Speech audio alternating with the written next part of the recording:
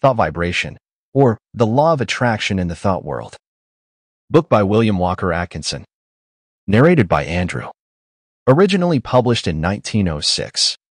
This is a great audiobook production created for research, study, and discussion purposes. Chapter 8. The Law of Mental Control.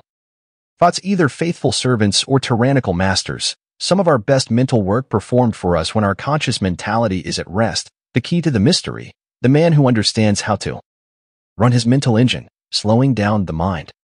Your thoughts are either faithful servants or tyrannical masters, just as you allow them to be. You have the say about it. Take your choice. They will either go about your work under direction of the firm will, doing it the best they know how, not only in your waking hours, but when you are asleep. Some of our best mental work being performed for us when our conscious mentality is at rest. As is evidenced by the fact that when the morning comes we find troublesome problems have been worked out for us during the night, after we had dismissed them from our minds, apparently. Or they will ride all over us and make us their slaves if we are foolish enough to allow them to do so. More than half the people of the world are slaves of every vagrant thought which may see fit to torment them.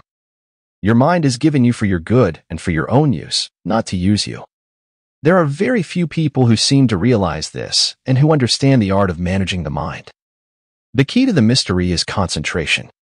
A little practice will develop within every man the power to use the mental machine properly. When you have some mental work to do, concentrate upon it to the exclusion of everything else. And you will find that the mind will get right down to business, to the work at hand, and matters will be cleared up in no time. There is an absence of friction, and all waste motion or lost power is obviated. Every pound of energy is put to use, and every revolution of the mental driving will count for something. It pays to be able to be a competent mental engineer. And the man who understands how to run his mental engine knows that one of the important things is to be able to stop it when the work has been done. He does not keep putting coal in the furnace and maintaining a high pressure after the work is finished, or when the day's portion of the work has been done. And the fires should be banked until the next day. Some people act as if the engine should be kept running whether there was any work to be done or not, and then they complain if it gets worn out and wobbles and needs repairing. These mental engines are fine machines and need intelligent care. To those who are acquainted with the laws of mental control, it seems absurd for one to lie awake at night fretting about the problems of the day, or more often, of the morrow. It is just as easy to slow down the mind as it is to slow down an engine, and thousands of people are learning to do this in these days of new thought.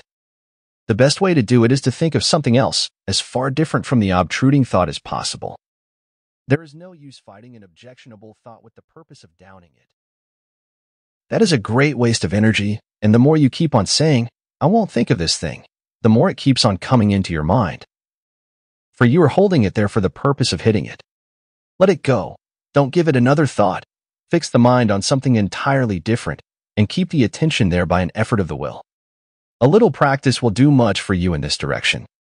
There is only room for one thing at a time in the focus of attention, so put all your attention upon one thought, and the others will sneak off. Try it for yourself. For more audiobook like this, hit the subscribe button and click on the notification bell so you get notified when we post a new audiobook. Thanks for listening.